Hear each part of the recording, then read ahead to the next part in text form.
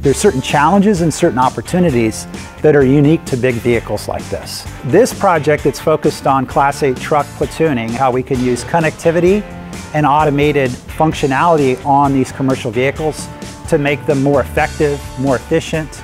These large vehicles consume a significant share of the fuel that's used in United States transportation. The aerodynamic savings potential of 2 trucks in a platoon is significant. Technology that we can implement in one of these trucks is similar to the amount of impact we'd have into 10, maybe 15 passenger cars. We're nailing 2 things at the same time. We're saving fuel, which means we're reducing CO2 emissions, which is a greenhouse gas, and we're improving safety. These vehicles, they're big and heavy. They don't speed up or slow down as quickly as smaller passenger cars do. And the dynamics, therefore, of their motion control is different. So we directly incorporate that in our algorithms. The work we're doing is very important for freight movement in the United States. If the freight doesn't move, where does our stuff come from, right? We want to make that safer and we want to make it more efficient.